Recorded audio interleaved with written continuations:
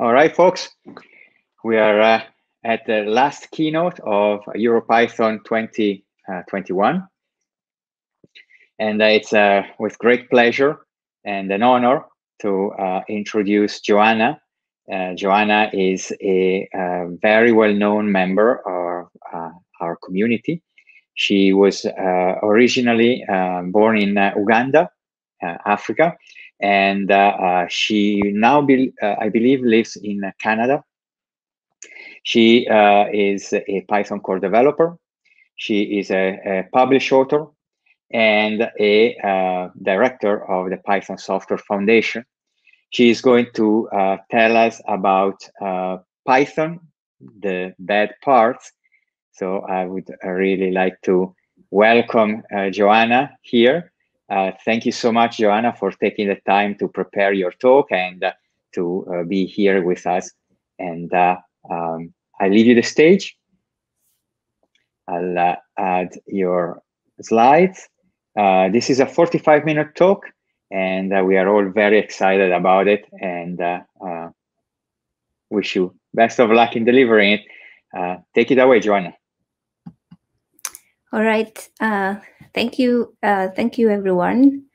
As they've already told you, my name is Joannah, and today I'm going to give a talk about Python, titled Python, the Bad Parts. I'll start with a bit of stuff that is already been said because I'd already planned for it. So I'm originally from Africa, in a country called Uganda, and in a city called Kampala.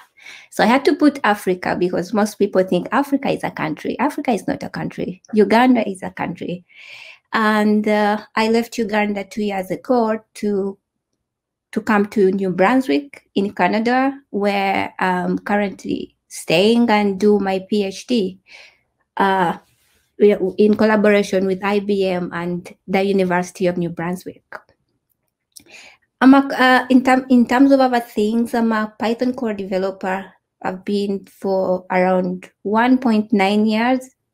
1.9, one more month until I become 2 years as the C Python core developer. I'm a director of the PSF, and I will be talking about a little bit about my work and my plans for the Python community. But I would love to first take the time to thank everyone that entrusted me with their vote to be a director of the PSF. I do not take it lightly, so I really appreciate the trust you put in me to be a director for this year. And I'm excited for all the many things that we are going to do during my term as a PSF director. In my other life, I hinted that I'm doing a PhD, so I do, my research is on garbage collection in Python. And I look at both the garbage collection in general for the reference implementation that is CPython, but also alternate implementations like PyPy. I am funded by IBM under the Center for Advanced Studies, at the University of New Brunswick. I authored Python 2 and 3 compatibility some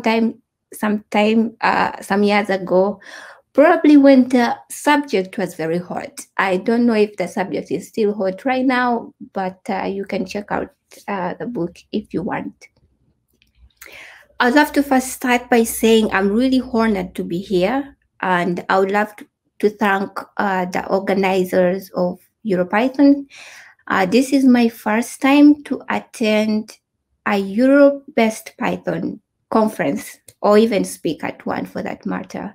I've spoken at a Ruby conference that's called EuroCo, like so many years ago, but I'd never spoken to any at any conference in Europe and Python per se. So I'm really honored to be a speaker or on the speaker lineup for this year, and I don't take it for granted. So let's start with why are we actually here? Why do we attend conferences? Specifically, why do we come for PyCon?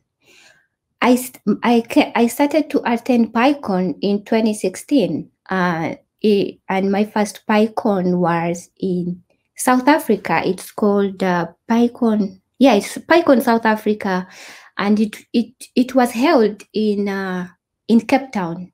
And that was my first encounter at a PyCon, and I didn't know why I was going for a PyCon anyway. So anyway, I reached there, and I talked to so many people, and I asked them, why do you come for PyCon? Why do you come for PyCons? Why do you even attend conferences in the first place? And the group of people that were there, of course, they were Python users. It was a whole Python community. They're not just they're not united by the fact that they use Python. They're also friends in general. And so my conclusion after my very first PyCon in Cape Town in South Africa was that I think we all come to PyCons, or we attend PyCons, to celebrate the awesomeness of Python. Python as a language in different ways. Sometimes we come as a trip. It could be a vacation, but if we end up in a Python convention, in a PyCon hall, we are usually there to celebrate how awesome Python is and the great things Python as a language has, or as a community, or as an ecosystem, has accorded us, the different things we are able to do with the language. So we celebrate Python's awesomeness first as a language. I started to use Python in 2013, and actually 2010, when I was an undergrad student. And then I had different reasons for using Python, but the first reason was, initially I was just forced to use the language. It was taught in class, so I was given assignments in Python. It was not fun then because the whole class failed. The professor taught it very hard, so the whole class failed the assignments. However, that I after failing like 2 assignments in that class, towards our final exam, I read the whole book, Python book, from cover to cover, and then I was able to pass the final exam. That's a story of another day. But I just fell in love with the syntax, the simplicity of the language, and I do not share this belief or notion alone. So many people have talked about how Python is awesome as a language, how it's used everywhere, how it's beginner friendly. I think I initially identify it with the second reason. The first reason, as I became an expert, I started to appreciate why people say that. But also the community, and then Python as a language has helped us. Personally, I can speak for myself, but also many people in the audience. It has helped you find a job just because you know a skill, and you're able to pay your bills, or in your family because you know Python, or because you're using Python as a tool for your career or for your employment. Python as a community is also awesome, as many people have said, and most popularly, Brett Cannon said he came to learn Python the language, or he was interested in Python the language, but he ended up staying because of the community. And so many of us can attest to that. Personally, I also started as a user. I wasn't very interested, and I started I started getting so much into the language because I had some sort of research. However, I stayed because people in the community were interested in what I could, in my contribution to the community, but also the language as a whole. Personally, I was mentored by Victor Stina to be a Python code developer, and his mentorship did not only help me to be an expert as a Python core developer, but it also helped me to be in my professional life in general. And I have made so many friends, not just on a technical level, but in general, just genuine friends in the community. So the Python community, aside from the language or the technicalities of the things we talk about, the Python community is awesome as well. The Python as an ecosystem is also awesome, and I, and probably you, can attest to it, because we are able to use Python the language mostly because of its ecosystem. its ecosystem in terms of the different libraries. Python is a very popular language right now, with so many libraries, literally simplifying our work in industry or academia or anything we're doing. A vast majority of Python libraries in scientific programming, a vast majority of things like alternate implementations like PyPy, PyStorm, and so many other things, libraries for the most famous or the niche or cutting edge technologies like machine learning and deep learning. So the Python ecosystem has empowered us, its users, with great tools that are simplifying our lives in our work and on our projects and in our businesses. And so again, at PyCon and in our daily lives as Python users, we also celebrate the ecosystem because of how awesome it is and how rich it is and how big it is and how useful, for example, it is. However, today, I would love, I want us to take a step back, or I want us to talk about a different view of Python. I've talked about its awesomeness and how it's been a great language, and we cannot say, there is no argument about that. Like Python is already good, even as it is now. It's a good language. But I want to talk about some of the things we could improve as most especially as a language, but also as a community in general. So my original title was Python the Bad Parts, and then I thought about it. Well, I had already submitted the title, so I wouldn't change it. But then I was making my talk. I said maybe this title is actually going to trigger some people. Mostly maybe Python core developers, or because my talk is mostly about the language itself. So I said, okay, I'm going to probably change it a little bit. So instead of you or of us looking at my talk or whatever I'm going to talk about as really criticizing Python or airing Python's dirty laundry, maybe we could change this title and start to look at it like instead a reflection on Python's potential. Like Python is already doing interesting stuff, but today I want you to join me in us reflecting on what Python can be in this time and age. Python is about 30 years old, and I'm sure probably Guido Van Rossum probably started working on Python before I was born. So again, I may not be the right person to be criticizing it, and I'm sure Guido Van Rossum had the best ideas for the language, because as time went on, we are using it because he made very many good decisions then. However, 30 years have gone since then, and right now I think it's also a good time to start talking about what Python can be and what new things, what new things or what path Python could be taking right now. It's not necessarily criticism. I think it's good love, because I'm an avid Python user, and I believe all of you are. So the intention of this talk is not to talk down on the people that put a lot of effort in the language. It's to have just a quick reflection of what could it be? What more could Python, the language, be? I'll start by a brief discussion on what successful languages are. Based off a paper that was written a couple of years ago by these two authors, Leo and Ario. They did an empirical analysis of programming languages, and they gave us some insight, and they said successful programming languages are not successful because of new features or the complex features that are always released every day.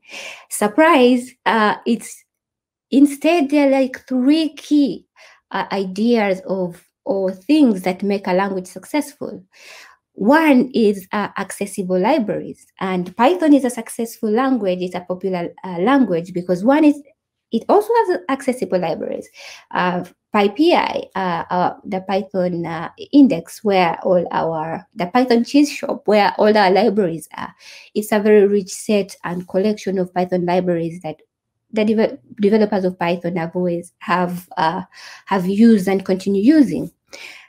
Languages are successful because there is proof of usage. According to the authors of this paper, there is no denying that Python is successful. Again, it meets this goal because there is Python code running everywhere. There is Python code now running on Mars. NASA is using a Python code. There's Python code in machine learning. Python code is being used in all walks of life for web and scientific programming, things of all kinds. So there is proof of usage. So again, by this definition, Python is already a very successful language.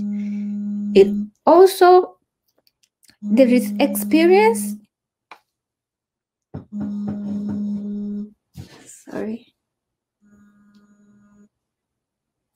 Sorry for that. So successful languages are also successful because of the experience they give to their programmers. Again, Python has been hailed for its simplicity in terms of syntax because it's allowed beginners to easily experiment, but also rapidly prototype ideas and bring up solutions in a very short amount of time. So by this definition, Python is popular and very successful, so we cannot argue with that. However, the success we've attained, or the success that Python has, can only be sustained by relevance. So like I said, the problems we're solving 30 years ago are probably not the same problems we are solving now. So as a language, and mainly maybe as a core team of the Python language, or as its users, because Python is open source, so everyone has a responsibility to probably make it better. We need to be looking at how relevant the language remains as time goes by, and as things change, as different hardware changes, as technology changes, as our needs evolve. The success of Python is only going to be sustained by how it grows to be relevant with the times. 40 years from now, we should not probably be having the same version of Python. And I have hope that we are always evolving. But today I want to talk about a few challenges that Python is facing. And I want to talk about all of them because if I wrote out a thread on Twitter and asked people, why do you hate Python? There'll probably be a million reasons why people hate Python. However, today I will just talk about five things that I find that where Python could be improving, and informed by my own understanding and some discussions that have been on different mailing lists. I don't promise to give an idea of every problem, and I don't think these are the only priority problems right now. Also, I have to preface this that it's in my view. I'll have to start with performance. Now, Python is not C, so we are not expecting C-level performance in Python. However, being a dynamic language and an interpreter, it has also its limitations. But I believe there is still room to improve the performance of Python. Python is in a paradigm that it shares a paradigm with other languages. And I believe we can borrow from a lot of research that has been written specific to dynamic languages and find a way of improving the performance, the performance that Python is able to give its users right now. There is work in the community, and I would like to shout out to the core developers that work at Microsoft. They've been spearheading a lot of efforts in ensuring that we have a faster Python interpreter, especially the CPython, the reference implementation.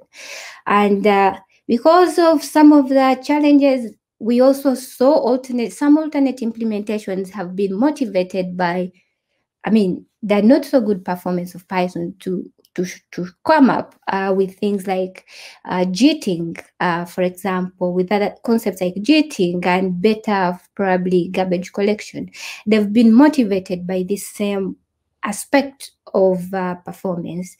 So if we are to be relevant and as a language and spearhead or be move with the times, we have to be, I think right now is a very important time to be looking at where the Python interpreter could be improved. Again, I know there is, of course, a lot of work happening even on the reference implementation and alternate implementations. I think this is priority. I think there should be some sort of priority given to performance right now. I mean, we could be better. I'm not saying we can be like C. We could be better so that we do not lose some of our users, obviously. Again, Python was not built to be a language for everything, but we can do something about it. The other challenge that has been talked about has been the standard library. So my first language summit was in 2019 when I came to PyCon US, and one of the heated discussions we're having was the standard library. And so very many talks and discussions happen around the standard library on very many mailing lists. And usually most people are talking about, okay, we have to trim the standard library and make sure we just remain with what we need. But I think, yes, I think that's valid. I mean, there is the aspect that we're still having very old things in the standard library and things that are not useful right now. However, most of the problem in the standard library is because we are not, what should I say, improving or maintaining the batteries we have in there.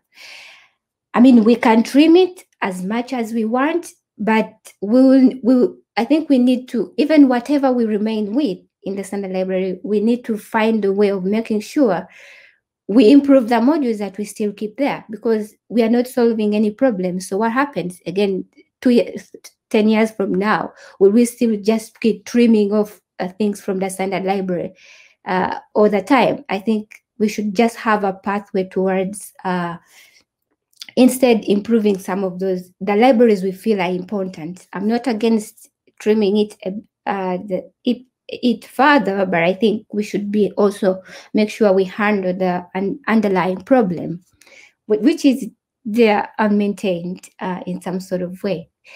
The other aspect is garbage collection. Now, garbage collection as a topic or as a paradigm has lasted for 60 years now, and it has aged as it's as old as 6 years right now. 60 years. Python is about 30 years. However, and without downgrading anybody, and I know most people know about the challenge, I think we should be looking at moving probably to tracing garbage collection and generational garbage collection, because the industry has moved. A lot of research has shown. So Python is based on reference counting. We could call it a hybrid because reference counting does not collect cycles. So there is a sort of a tracing like GC that handles cycles. So GC research has showed us that tracing garbage collection does well in terms of performance, and we can improve it.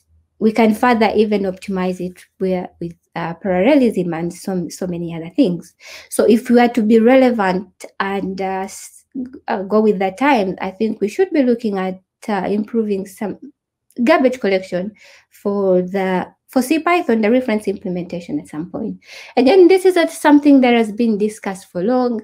It's posed so many, there are so many questions to answer in terms of supporting this, but I think this is a good time to start thinking about garbage collection, because again, if we are to be relevant, I mean, maybe we should be thinking about moving to tracing garbage collection, maybe generational, because as it stands, it looks like we are almost 20 years behind. behind the landscape or behind innovation or behind research. And I accept the challenges we are still facing. And but I still think we can do more in this area. The other interesting aspects that I also touch on in my research, but also in general, has been the CAPI. So we've hailed alternate implementations that have come up. First of all, they've been motivated by performance of the reference implementation. However, they've all been blocked by the aspect that they cannot efficiently support the Python extension modules. So the CAPI was built to be very simple, and if we look at the implementation of the CAPI and you compare it to the design at that time the Python was built, they made some good decisions at that time. But now, I don't think some of the design decisions in the CAPI, as we've seen, it's evolved to be unmaintainable, but alternate implementations cannot efficiently support it. I think it's only PyPy that has tried to maybe successfully support the CAPI, but but the way they support it has also come with some performance degradation. And if you go to the PyPy documentation, you can read about all the challenges they are facing by virtue of how the CAPI was designed. And two key things coming to mind is just that it exposes too many things, but it's also tied so many things like in VM implementation details, like garbage collections exposed in it. So it's been a blocker to so many alternate implementations to successfully support it. I've been reading a couple of papers, and from the time I think Lua was implemented, they've been using the Python CAPI as an example of how not to implement a CAPI. So many people have learned from us in terms of how not to implement a CAPI according to those papers, which is unfortunate. And I'm not criticizing anybody, but I think this is something we can also, I think right now, start looking at it and try to see if we can find a solution.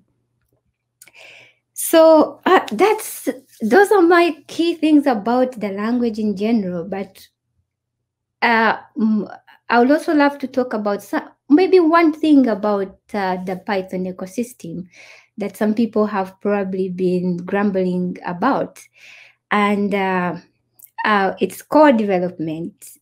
In general, and when I talk about code development, I'm talking about how the language is managed or maintained in general, in terms of bugs, receiving bugs, how bugs are triaged, how development is managed, the response to pull requests, and generally the response to contributions. First of all, by the core team, but also from contributors in general. So when you look at core mentorship, recently, so many core developers have tried to, because the core team, it's not as big, but also the active core developers are not as many. So it's too much work for very few people. And I know that there is a lot of effort by core developers like Victor Stina, even Gudrun van Rossum, and other people that have been mentoring very many new members to join the core team. But there is still friction around. Right now, we're having like 1,400 pull requests that are still open on the CPython project, and most of them are actually never reviewed. And this is an open problem. It still remains to be open, and I don't know how we will effectively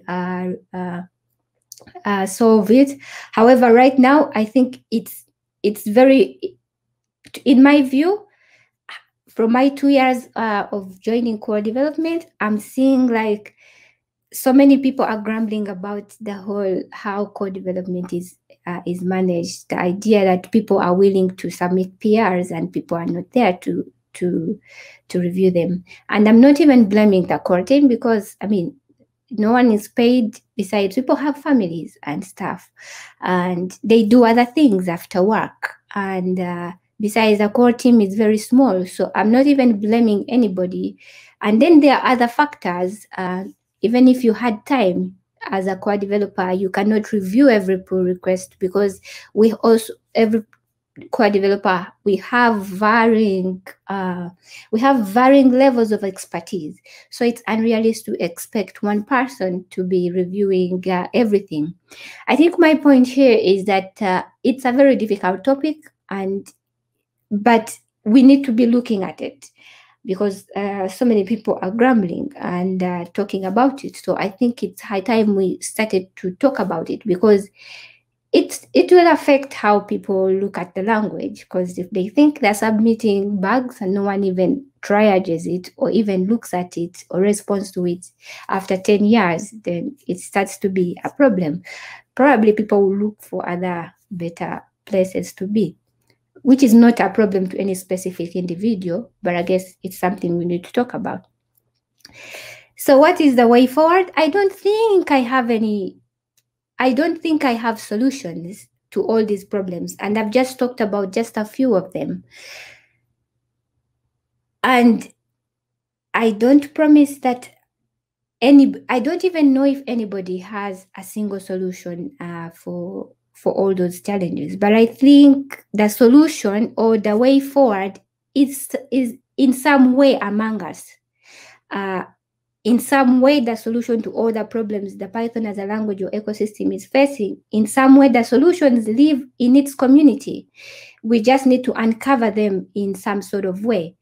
I don't know, EuroPython, I think, is having about 1,000 attendees. PyCon US usually has so many thousands of attendees as well. And I think as a collective unit, we have a solution. The solutions are somewhere in us.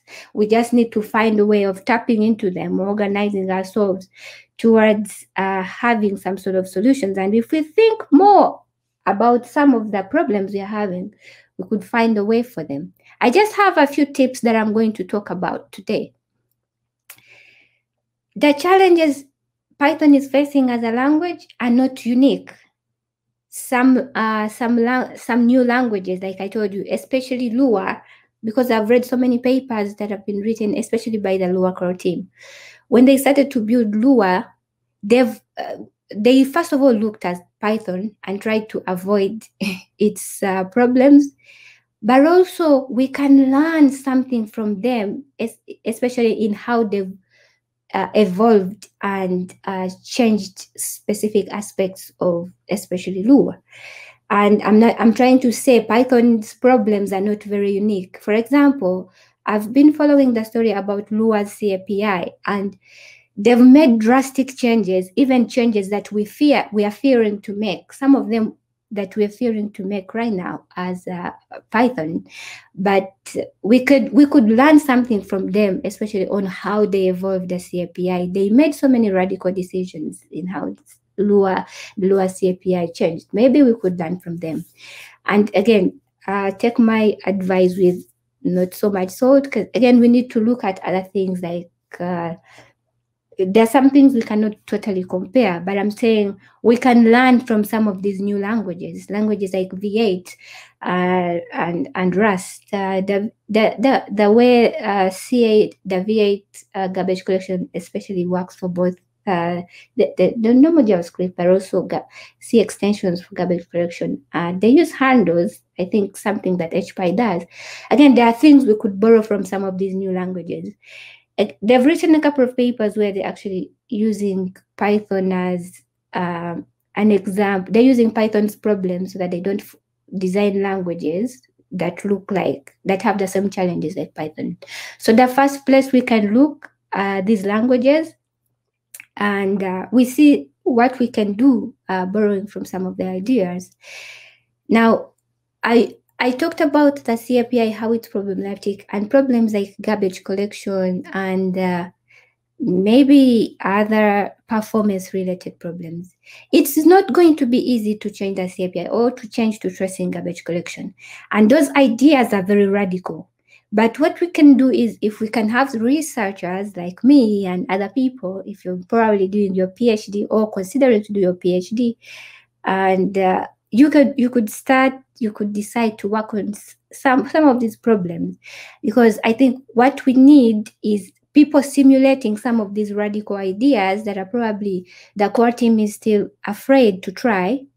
And then from the insight that these researchers are simulating, we can find a way to see if some of these ideas will actually flow well with the language. That's one thing we could try, because, for example, for compatibility reasons, there is a big fear of totally changing the CAPI, even if we have the solutions. But if we have people simulating and creating insight, then probably we'll have some confidence in the core team trying to gradually borrow some of these ideas, and some that can be merged into the core into the project as they are. I mean, it wouldn't be bad if they don't pose serious compatibility or serious problems. I think the idea is that we need to create insight. If you're a researcher, probably should look at simulating some of these radical ideas. And I have already talked about my whole issue about the standard library is that just trimming stuff is not going to improve unless we have a pathway to saying that even the stuff will keep in the standard library if we commit that we shall improve. We have a commitment to improving it. Otherwise, we are not solving the problem. Will we delete or trim the standard library until we only have if else for only? I mean, it won't make sense at some point. I think as we trim, let's find a pathway towards it. And I think the question is, if you're trimming stuff and telling people to go to PyPI, let's have a clear path of where these deleted modules are going. I think that's going to put some confidence in people. Otherwise, if we just delete stuff and we don't have a good way of where to place those things that are going to live for users, that's my thing. Again, there's so many efforts around. So when we talk about these problems, very many people are engineering solutions. However, I think this is a time to take caution, because over-engineering does not always come with performance or solver benefits. Let's prioritize guided engineering. And so I think I've read stories elsewhere in a language I won't mention right now. So they over-engineered something and removed it later. So over-engineering is not helping. I mean, I think the engineering should be guided by the problems we are currently facing, at least priority-wise. So if something is a performance related fix, let's weigh it and see if it's really giving us the benefits we're claiming it has. And if it's not, however, even if it's running on top of cutting edge technology, I think we shouldn't be merging. So let's have a balance between not engineering for the sake of engineering. I think that applies to the core team. And Python has done a lot of work in right now. We have a developer in residence that just works on CPython. So that has been a good step. But I also encourage so many other companies to probably think about sponsoring and financing a developer in residence roles so that we have more people. This will improve the language. Because if you're running on Python and we are not investing a lot in it, then we are probably building onto crumbling infrastructure per se. So, like I said, I would love to, before I end the talk, I would love to say that the solution to all our problems, all the bad parts of Python, the solutions live among us. And if we cooperate, it does not care. It doesn't matter, because Python is open source. And any one of us, even if just 2,000 of us wanted to get a solution, we are enough to make Python, to improve or make Python better. I think we just need to cooperate and be willing to share all ideas. And if we have time, put in the time. And for companies, if you have money, if you can't put in time, then you can put in money to support all the programs that the PSF has in ensuring that Python, the language, is relevant in terms of all the activities that surround the language and its ecosystem. And if you want to talk about some of the things you can cooperate on as part of my plan of for being a PSF director is I want to highlight some of the research we have in our community. And so if you do research in Python, I would love to talk to you. I have a couple of plans I have for us. And if you do Python in education, you can talk to me after or during the conference. And if you're interested in the ambassador program, you can also talk to me. And we can discuss more about some of the plans I have as an individual, and that we can work together with the PSF to achieve the languages and the community. I would love to end by saying the solution is within us in some sort of way. We just need to find a way of voicing our solutions in a more practical way, per se. Thank you. These are my emails if you want to talk about anything. Yeah, thanks very much. I would love to hand over to the organizers for any questions I may have.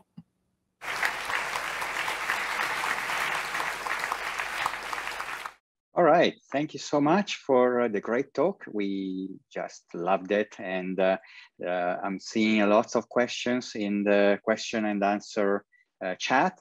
So I will try to write down the questions so that they appear on the screen, and it will be easier for you also to read them out and to answer them. So we got one question, very interesting question. It's about the standard library. You mentioned that the standard library has been, sometimes seen as a problem, but what is actually the problem with it? Is it because it's too large, or what else?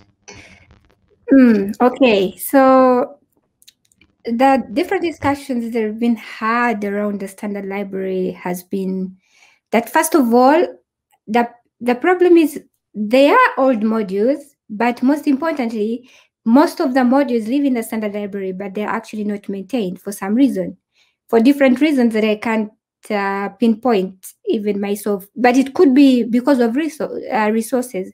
Some modules up to now don't even have an expert, like nobody understands them at all. So it's too big, but also too big for people to maintain. If at some point it's grown bigger than us, but also some things are obsolete. They are old. Again, we are not the only people. Python is not the only language that has the same problem. I think even Ruby, its standard library has grown to some point to be that it has old stuff, but also they found that having things in the language itself, it does not have maintainers, and the learning curve to contribute to the core language itself is harder compared to if the library, for example, was on PyPI. So I think it makes more sense if we had a more streamlined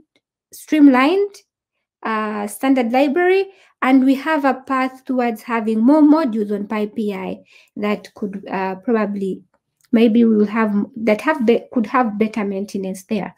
So again, it's too big, having obsolete stuff, but essentially also poses a maintenance burden. So PyPI is better in that case. Yeah.